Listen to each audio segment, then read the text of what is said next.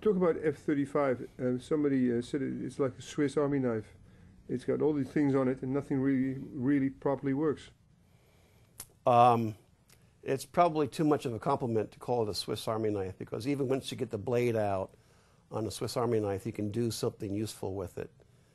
Um, I don't see the F-35 that way at all. I see it as a dog in all of its roles. It has three primary roles. As a fighter, it's too heavy and sluggish to be successful as a fighter in aerodynamic terms.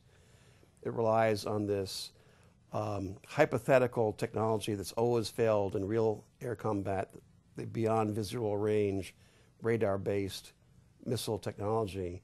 It's all very fancy, but it's not performed well in past air combat, and it's much overhyped in terms of being the way to shoot down enemy airplanes. As a bomber, it's a bomb truck, just like the F-16. It's got some new fancy software and sensors, but it's still going to be bombing geographic coordinates from 10 or 20,000 feet, just like an F-16. And if you were hot to do that, you can easily put that new technology in an F-16. It won't get you very much, but you can do it if you want. As a close air support aircraft, which the F-35 is also supposed to be, it's a complete disaster. It can't perform the mission. It is too delicate. It doesn't have the loiter capability to stick around on a battlefield for hour after hour to help our troops out. It's too thin-skinned.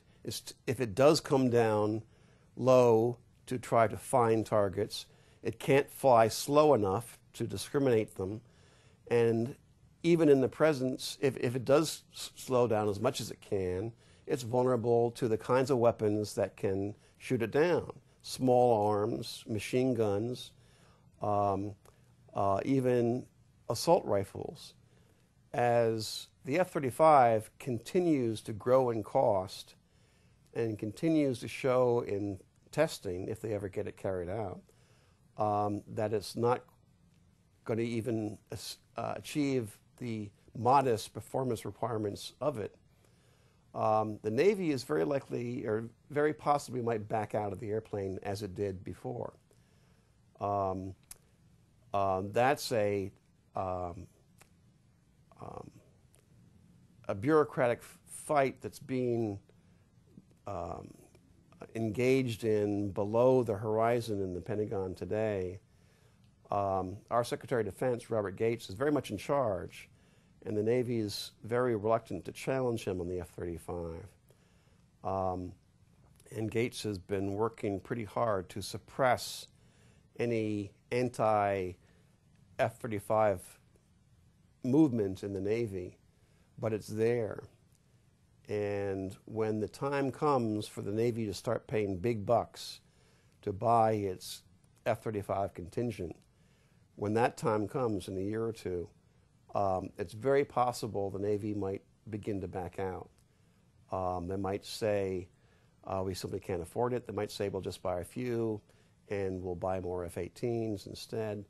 But there's something going on there, and time will tell whether this resistance in the Navy to the F-35 actually surfaces. This airplane started in the late 80s, early 90s as a dream of some technologists in the Pentagon.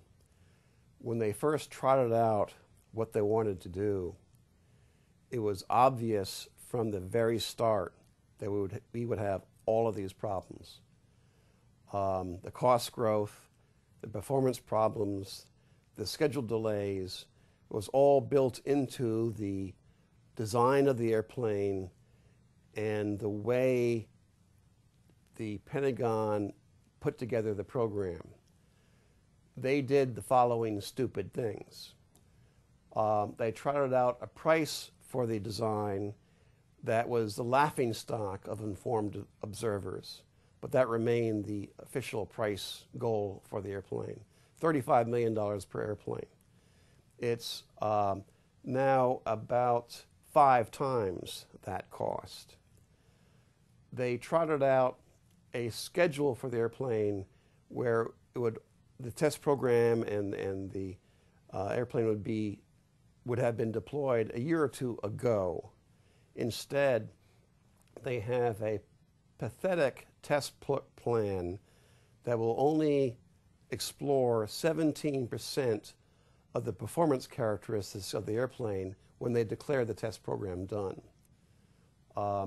They're about 4 years late from their original projections about when prototype copies of this airplane would be available to our armed forces. This is the inevitable result of 2 layers of complexity. They made the individual airplane itself extremely complex by making it a multi-role airplane, something that tries to do all things. All that means is that you are engaging in lots of trade-offs on the performance of the airplane for each of these missions, such that you're reducing the performance on one dimension so you're able to do it on the other at all. And it's full of design compromises. It's full of complexity to perform the missions for 3 services. It's not just that the Air Force version of the airplane is highly complex and multi-role and compromised, but when you also design an airplane to accommodate both the Marines and the Navy, you're engaging in a whole second layer of trade-offs.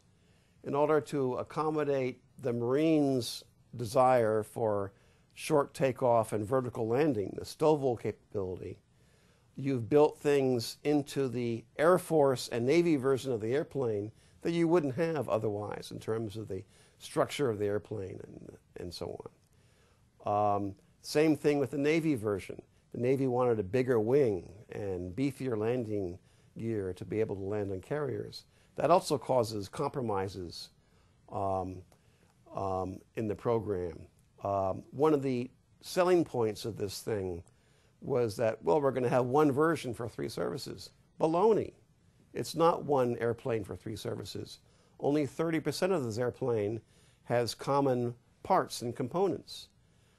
It's 3 different airplanes with 1/3 of their parts being common. One of the more subtle consequences of this airplane is that it's so expensive to buy, and it's going to be so expensive to maintain because of its complexity. It will force air forces to look for ways to pay to be able to maintain it after they've paid to buy it. And one of the places they will raid money is training. We've already done that in this country. Today, an F-22 pilot gets the pathetic amount of 10 to 12 hours in the air for air combat maneuvering, actually in the airplane. That is about 1/3 of what it should be. It's less than half of what it was at the end of the Vietnam War, for example. And we have done that because the airplane is so expensive to maintain and keep in the air that the Air Force is raiding other accounts to pay for that. And it's reassuring itself it can do that because, well, we don't have to fly our pilots in the air. We can fly them in simulators. Simulators have their uses, but giving somebody the precise physical and mental tools they need to survive in air war, a simulator does not cut it. They need time in the air exercising against dissimilar airplanes piloted by competent, well-trained pilots to refine their skills. And simulators don't do that.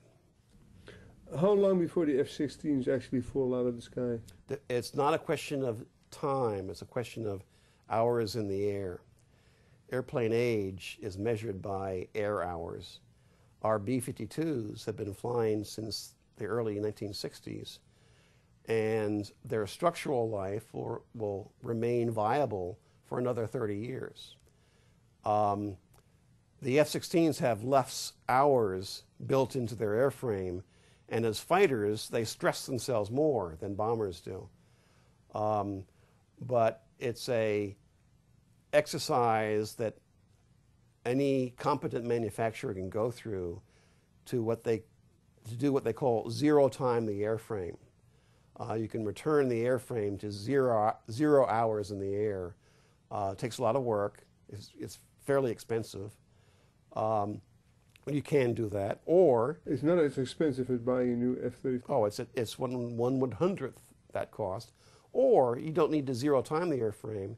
You can do certain things to inspect the airplane, find where there are structural issues or corrosion, and fix those things on an ad hoc basis. That's not cheap either, but it's very doable. And again, it could keep F-16s in the air for a couple thousand more hours, giving everybody time to sort out a good airplane. What we should do in this country is stop production of this dog, take a small part of that money and hold a fly-off competition of combat-ready prototypes. We could do that in a year or two for the F-16, for the YF-16, YF-17 fly-off in the late 1960s. It took a couple, 3 years to do that. We could do that now if we were serious about giving ourselves really first-rate quality airplanes. And by the way, these airplanes would not be a multi-role design. They would be single-role designs for fighters and close air support airplanes and bombers if you want them. That would not only give you better airplanes, it would give you cheaper airplanes. And I can almost guarantee you, if you did it right, the total cost would be far less than F-35. The key to that statement, though, was if you do it right. We have to learn how to do it right in this country. We've forgotten how to do that. If the Dutch Prime Minister would call you in a couple of weeks' time, he says, Mr. Wheeler, you got to help me. What should I do? Run. Get away from that airplane. It's going to ruin your Air Force. You've already, his own plan will shrink the size of your Air Force, and it'll give you an airplane that is so hard to maintain that your pilots would not be able to fly in it often enough to train properly because it won't be affordable. And it'll give you an airplane that is no better a bomb truck than the F-16, can't perform the close air support mission, just like the F-16 cannot perform the close air support mission. You have F-16As in your Air Force, the early version. That's a fairly hot airplane. Your pilots, when they transfer to F-35s, they're going to expect a hot, agile airplane. They're going to be horrified. They're going to find that airplane is no better in terms of aerodynamic agility than the F-16s they have right now. Run, you say. Run. Get away Don't from it. walk, run.